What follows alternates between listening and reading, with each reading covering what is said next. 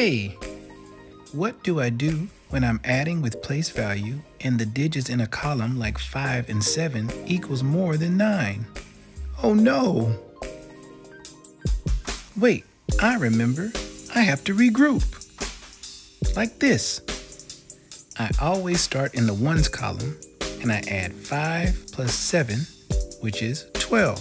So I write my 2 in the ones place column and carry my 1 to the tens place.